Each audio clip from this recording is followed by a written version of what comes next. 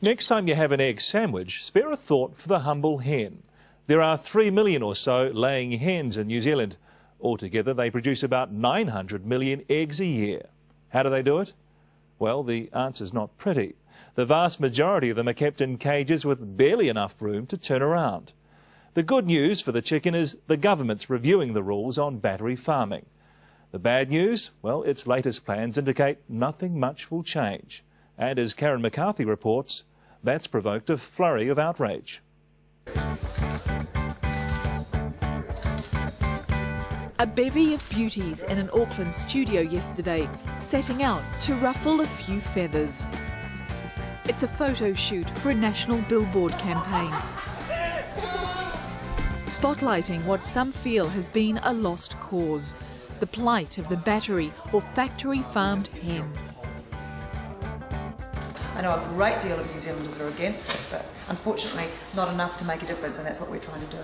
And I think we all decided if we did something crazy like get into these feather stuffed bras, and at least that will get attention, and then at least people will be educated and they'll know not to buy battery hen eggs. Just to have people even think about it, you know, think twice about something that they're doing, just the cause and reaction and everything like that. This is recent amateur video taken secretly at a South Island farm. The footage shows typical living conditions for battery hens. Sickly looking birds, feathers rubbed raw, stuffed into cages, row upon row. The cages conform to minimum size standards set by the government.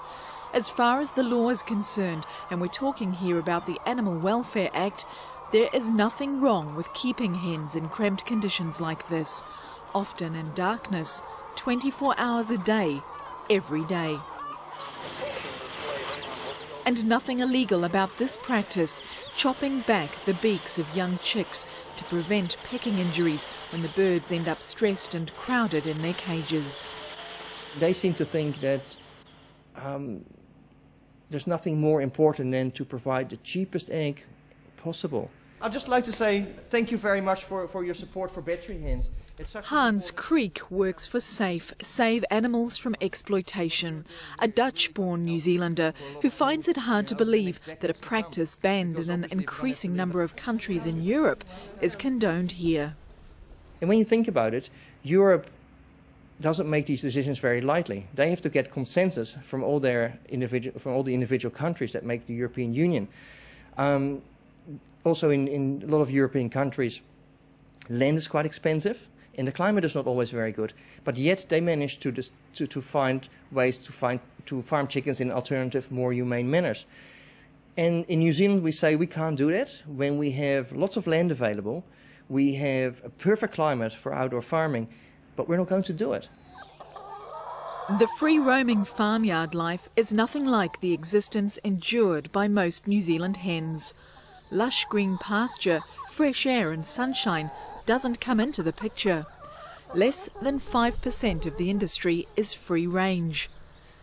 The reality for 92% of this country's 3 million laying hens is life in a cage, each bird with floor space smaller than an A4 piece of paper. Never to see the light of day, the only exit, after about a year, the slaughterhouse. When you drive through the countryside and you see these nice silvery sheds, you don't know what takes place inside. And you don't realize that maybe 10 or 20,000 birds live in those sheds. Most people would think it's one bird per cage, but that's not the case. No, and this is a standard battery cage in New Zealand, and when we show this cage to people, people think they keep one chicken in it, but effectively 3 birds live in there. And you can imagine when you look at this, that if one bird wants to move in this cage, the other 2 have to move as well. And that causes a constant uncertainty for the birds what's going to happen. They don't know what happens from one moment to the other, so they become really nervous and real frustrated. And then when you see the footage of birds, of real birds in these cages, they are very restless. They're constantly pecking at things. They're trying to wing flap and they can't. And it's well, you know, I can only imagine that it must be a life of hell, just pure terror. Yeah, well, that's the battery world. It's all about producing lots of eggs. It's all about the chickens eating the least amount of feed to do so, and so he can make more money. Rob Darby runs 1,200 chooks on his farm south of Auckland. He's New Zealand's biggest free-range egg supplier. His hens' eggs are sold nationwide. He even exports to growing markets in the United States and Hong Kong.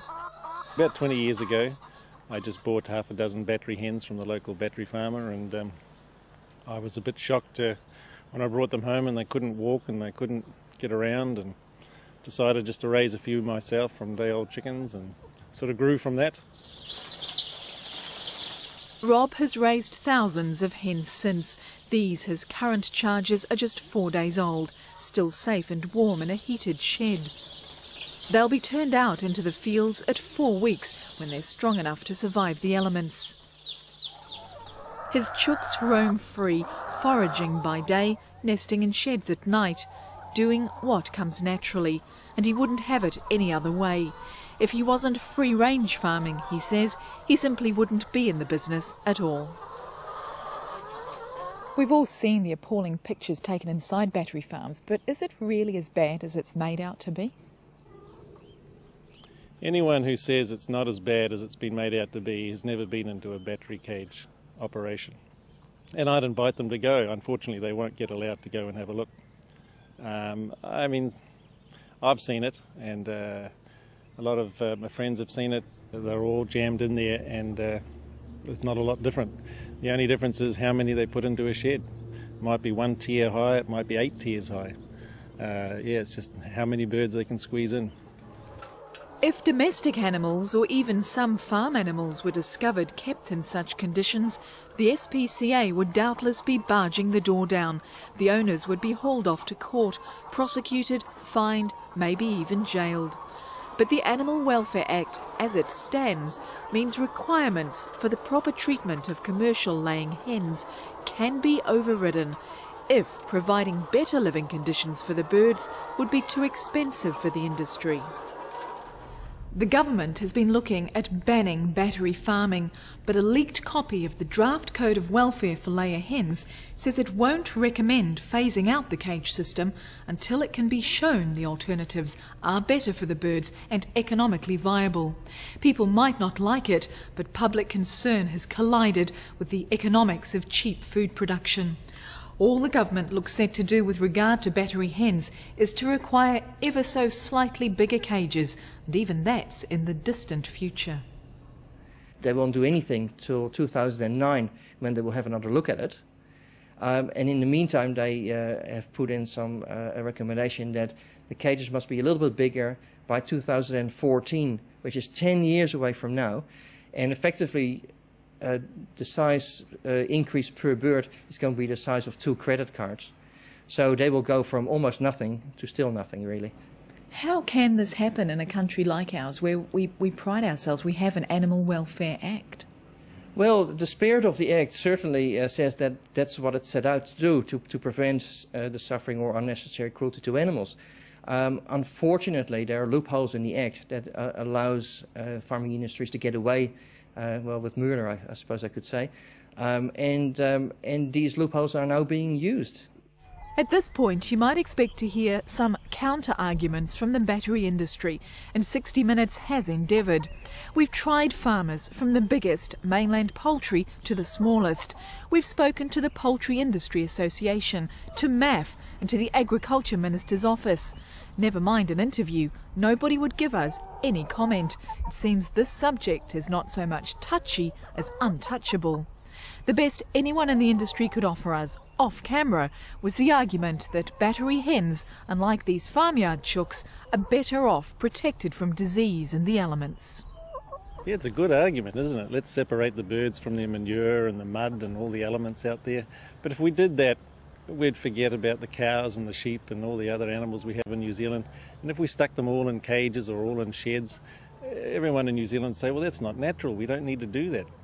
Hens are no different. They've always been foraging on the ground. They've always picked up worms, and sure, they walk through mud and what have you, but they're made to do that. They love it on the ground. Love it, they might, but the bottom line is free-range farming is more expensive. And as a result, eggs from these hens are roughly twice the price of the battery-farmed product. It's not cheap to buy their freedom. It's not cheap to look after them in this sort of way.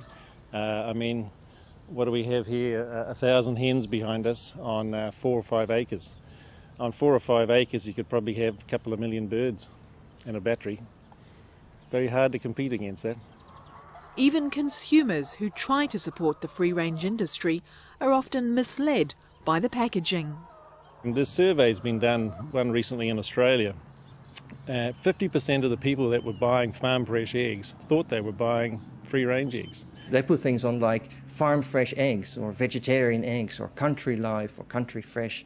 All these names give a different picture than what it really is all about. There are so many hens in this country, they can't all go free range.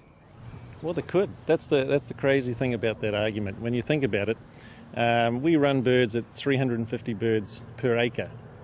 Now that's approximately 3,000 hectares for nearly 3 million birds. You know, I mean, I'm looking at more than 3,000 hectares from here. It's just a myth to say that we haven't got enough land in New Zealand. We've got millions of hectares in New Zealand. So we might have the space, but not the will.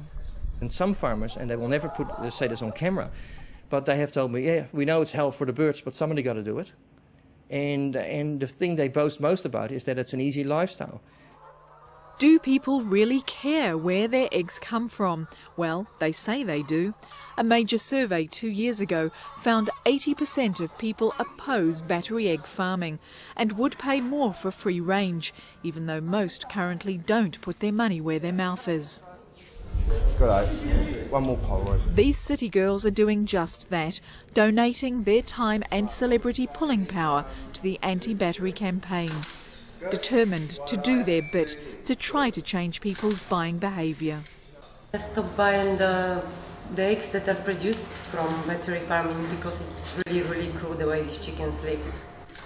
No living creature should have to suffer like these chickens are suffering. It's so inhumane. It's disgusting. What has to be put in place is a plan in order to make sure that those battery farms can be changed, but to start implementing it. I mean, the government are really responsible to start laying the law down. New Zealand's so behind in that sort of thing.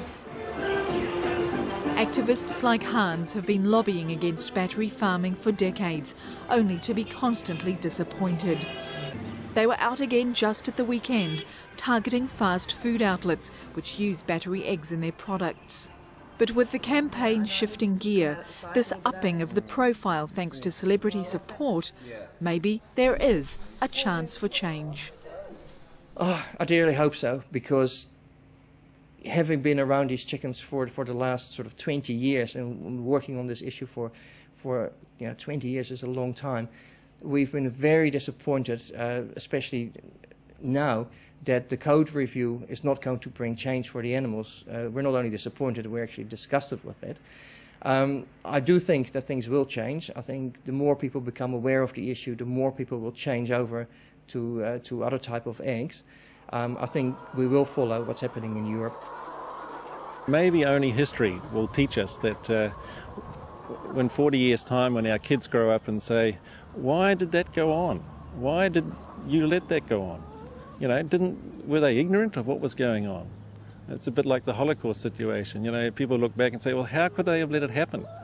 We do know what's going on, and unfortunately it's being sanitized, and just like it was back then. And I think in 40 years' time, maybe, yeah, we'll be judged for allowing that sort of behaviour.